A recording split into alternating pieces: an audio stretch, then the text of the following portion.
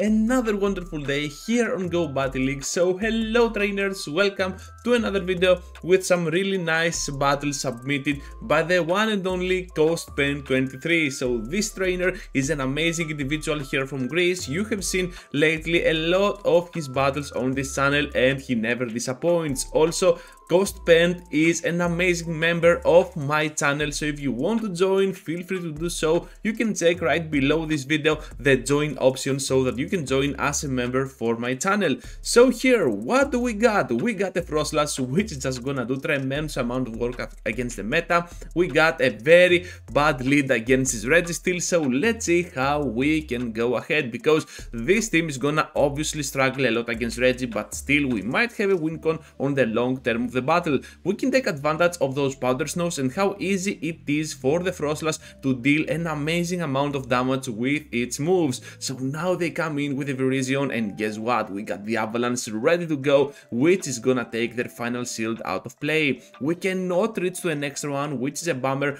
but still we can go with the Trevenant, resisting pretty much anything they can throw other than the Stone Edge. At the back they got the Charizard, they bring it in, and that is a mistake, trainer, because we got the Tapu Fini, and CostPen is gonna go to town here, especially after that Leaf Blade. Okay, so no Stone Edge I guess from this Virizion, and this match is already settled, since now we can go in with the Trevenant to reach to a freaking Shadow Ball and wreck them apart. So this move is gonna be a Stone Edge. Okay, so no Sacred Sword, I get it. Gone over farm, no reason, I guess, just for flex points, and yeah, this is gonna connect for lethal damage, and CostPen is gonna take this amazing victory. Tapu Fini into Dragonite, you love to see it, pretty solid lead after that very bad lead that we had before with the Registeel. So now we can keep pressuring with our Moonblast. Moonblast might connect here for big damage, so let's see what the opponent decides to do.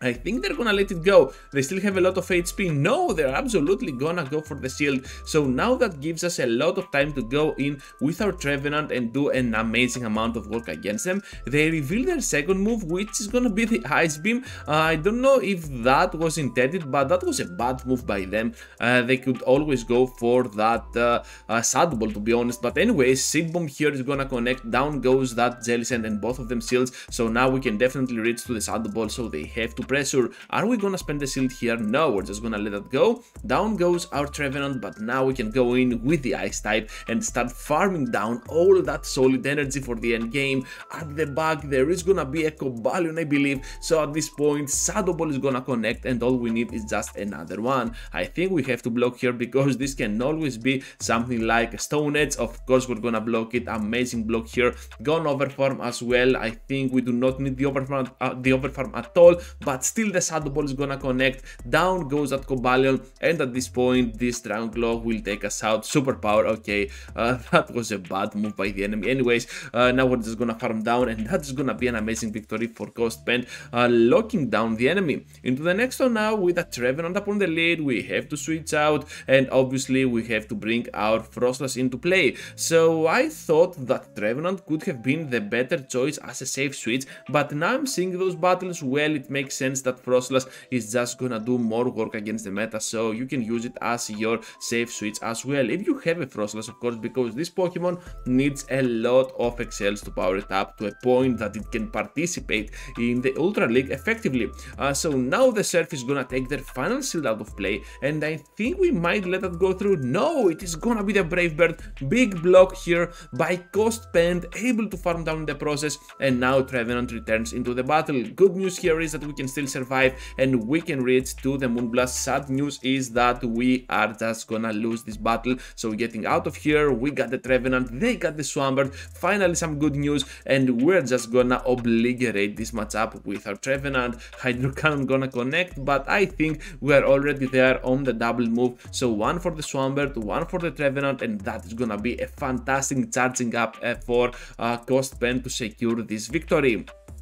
Into the next one now against what was that, Hubba, something like this, and we're having another bad lead, this time against Galvantula. Are you kidding me? And we are met up with a very bad switch. They got the Reggie, so we have to pressure now with those shadow balls. They're gonna take the first one, which makes a lot of sense, and now if they have flash cannon, well, the match is over, but they end up having zap cannon, which means that we might be able to threat a shield or just make them use all their energy here. Able to get the shadow ball, they got one more move ready to go, and we're just gonna take the next one, but it makes a lot of sense that we are gonna go in now with the Tapu Fini and try to completely farm down. Reggie is obviously a very bad one for this team, and we just need to farm. Now gonna go in with our Trevenant, and they got the Galvantula, so those lances are still gonna hurt, and they still got one Pokemon at the back. Here comes the Talonflame. We have to go for those baits now, because obviously they are gonna block it, and yeah, not gonna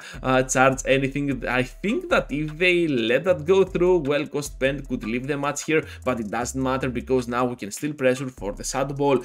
Are they gonna expect it though? Boom! A big boom on the Talonflame. All of a sudden we got a Wincon here, gonna grab them shield, and now we can pressure for that surf damage against the Talonflame.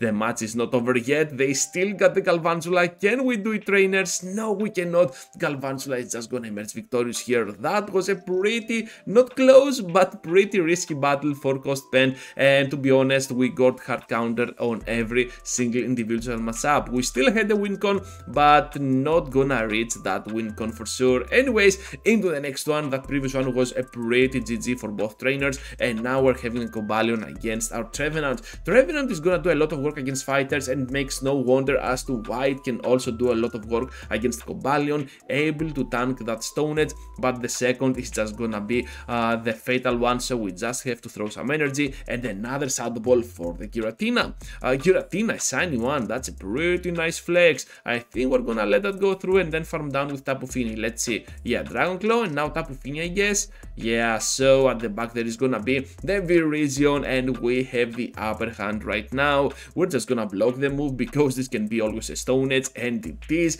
So yeah, they're gonna back out because we got a lot of energy and they know what's coming. They're afraid of the boom. It makes a lot of sense. Kyurem in the next one. I think this is kinda weird because after those debuffs we might be in a bad position, while we can also go ahead and take those Dragon Breaths with ease, while they also resist our moves, while Moonblast can do a lot of work. Yeah, this is kind of a weird matchup. Anyways, now I'm gonna go in with our Frostlass, and I believe we got to block at least once. Yeah, here comes the Glaciate, and now the Avalanche will connect, I think, for big damage. Look at that, Kyurem is out of the way, and oh my freaking goodness, they just survived on that final turn with another debuff. Let's get now to our Avalanche. I think they do not have a clear answer to our Pokemon. It seems like it. They are gonna answer back with a Charizard, which is always good news for us because now we can go with more Avalanches. They are gonna block it. At the back there is gonna be the Venusaur, and now Trevenant might have just the upper hand.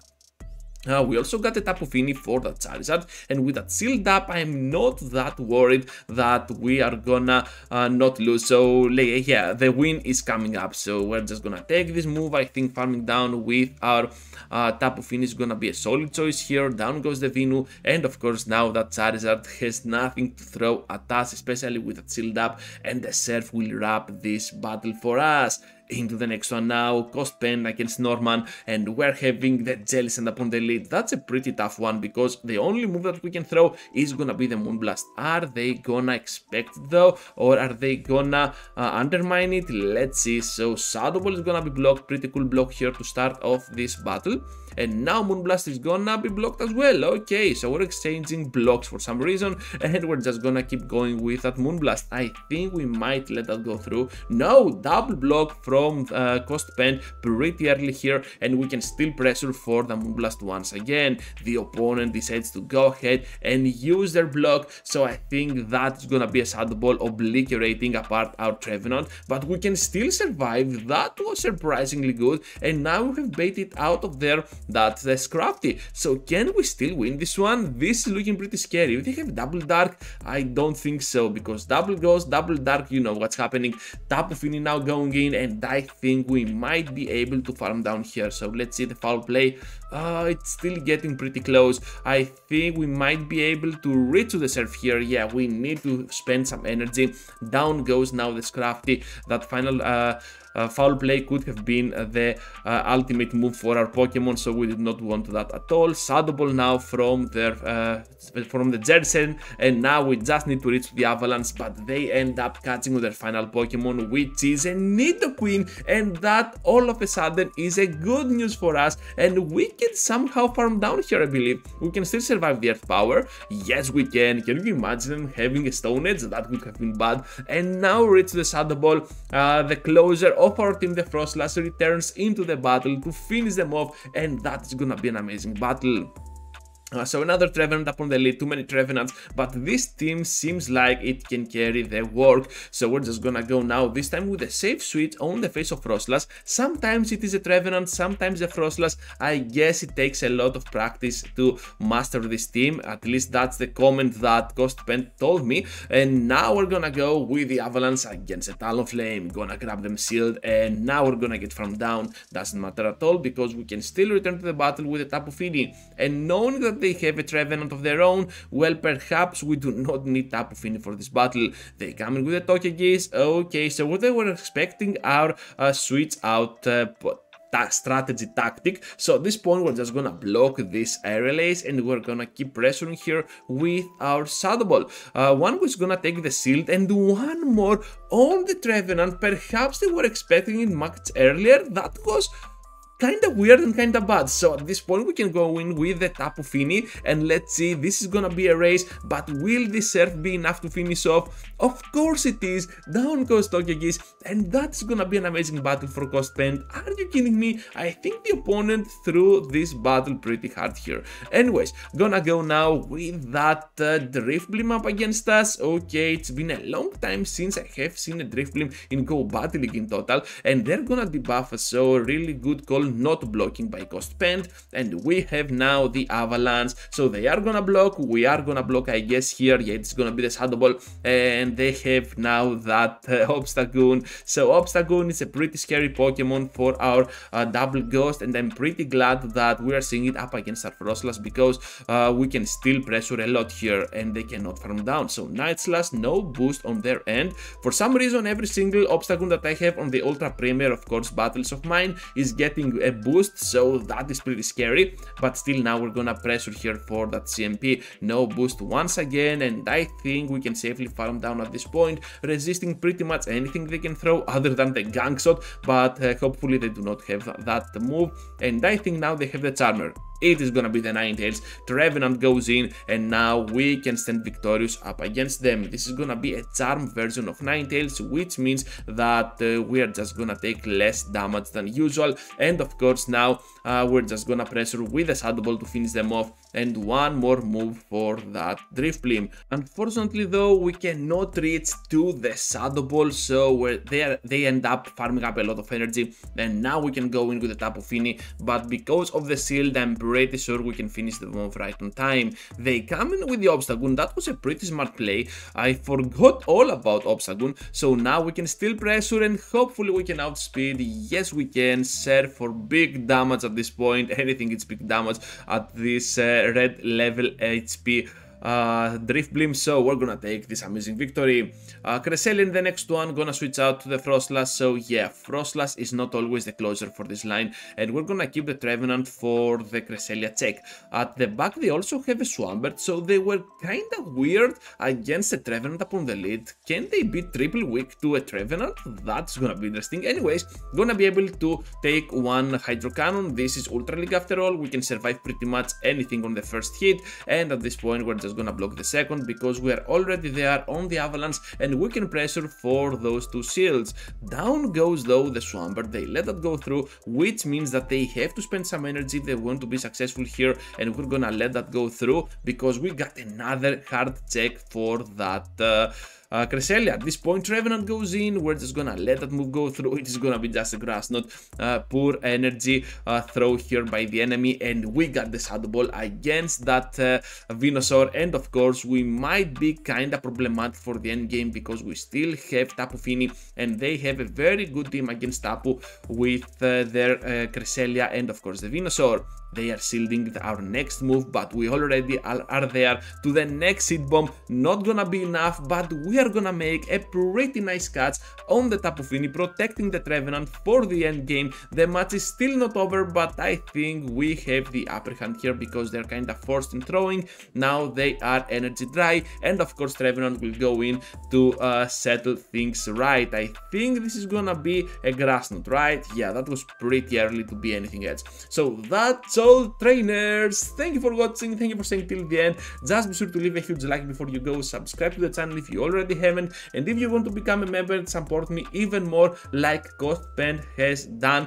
well, you can always check that join button below this video. Thank you for watching, and I hope to see you all into the next one. Take care, trainers.